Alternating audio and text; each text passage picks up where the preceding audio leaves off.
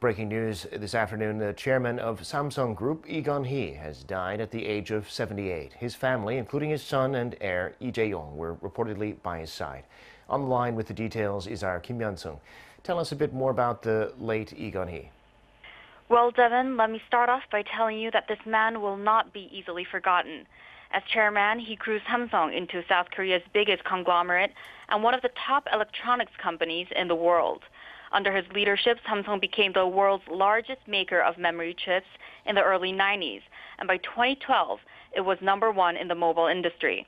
In his career, Lee Kun-hee was convicted twice of white-collar crimes like bribery and tax evasion, though he was pardoned both times. 6 years ago, he had a heart attack and has since been in the hospital with a number of chronic ailments. He died Sunday morning at Seoul Samsung Hospital. By his side were his family, including his son and heir, Lee Jae-yong, who is vice chairman of Samsung Electronics. As for the funeral, there will be a small family service as per the wishes of the late Lee Kun-hee and the family.